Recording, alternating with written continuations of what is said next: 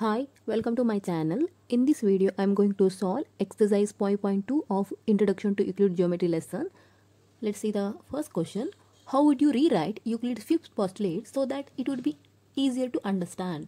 So we have to rewrite the Euclid fifth postulate because that postulate is complicated, right? When you read that, we can't understand easily. So we have to rewrite that so we can easily understand.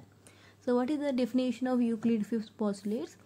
If a straight line falling on two straight lines makes the interior angles on the same side of it taken together less than two right angles, then the two straight lines, if produced indefinitely, meet on that side on which the sum of the angle is less than two right angle. When we read this postulate, that is little bit complicated. We feel that is complicated, so we have to rewrite that will be easier to understand. How can we rewrite that? Just write like this. For example, line PQ, this is the line PQ, fall on the line AB and CD.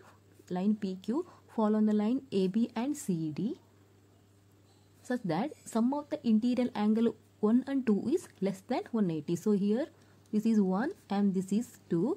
Sum of the 1 and 2, that is less than 180 degree on the left side of PQ, where here left side that is less than the 180 degree. Therefore the line AB and CD will eventually intersect on the left side. So this when we add angle 1 and angle 2, that will be less than 180 degree. So this line that will intersect at left side of PQ.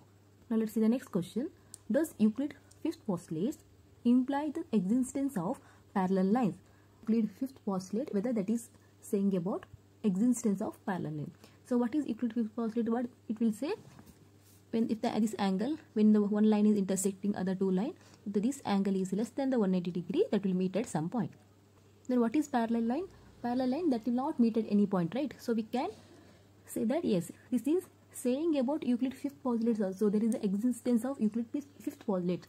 What this postulate says that this side is intersecting and this side that will never intersect because this angle is more than 180 degree, right? If the sum of the interior angle is equal to the sum of the right angle, means 180 degree. So this interior angle also 180 degree and this interior angle also 180 degree. When you add angle 1 and 4, you are getting 180 degree, and when you are adding 2 and 3 also you are getting 180 degree. If this is like that, then the line will not meet each other at any given point, hence making them parallel to each other. So this line that will not meet at any point, that is not intersecting at left side also, that is not intersecting right side also.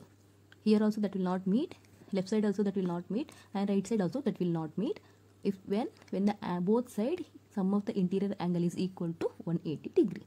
This is all about exercise 5.2 of Euclid geometry.